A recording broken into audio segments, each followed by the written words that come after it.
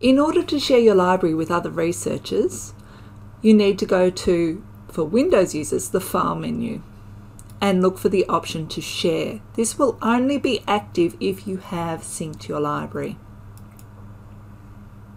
Clicking on the Share option will show you who you've already shared with and what permissions and status those invitations might be. In order to invite someone, click into the Invite More People field and enter their email addresses. I'm going to give read and write permission to the team attached to this email and send the invite.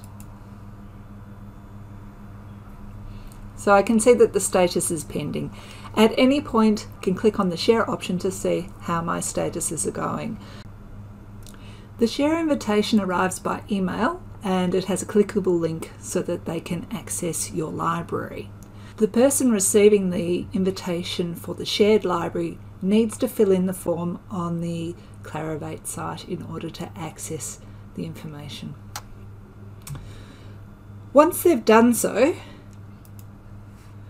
in order to see a shared library, you simply need to select File and Open Shared Library from within your EndNote software. It will list any shared libraries and you'll be able to access the content. It's important to note that it does not download a copy of the library to your computer. You are essentially accessing the information online.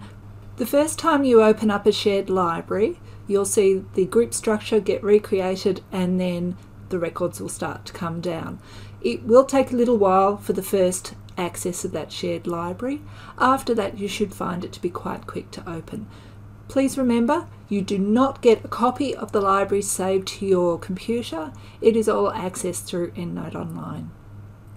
You can see which of the libraries you're accessing. It's listed up in the top of the screen with the person's email address. Your access will be determined by what rights they've given you.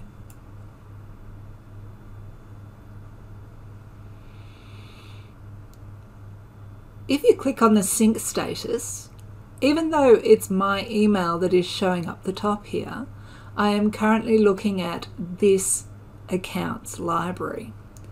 So my colleague Jane has uploaded her library to EndNote Online. All the changes have been received on my computer.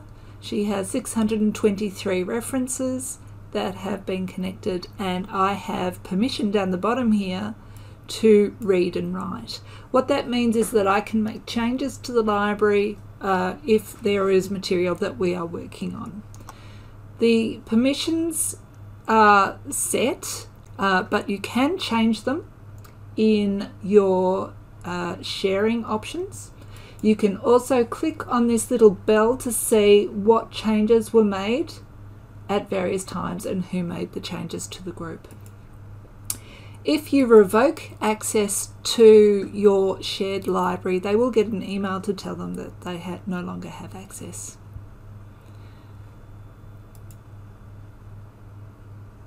As you can see, I can't share this library on because I don't own it.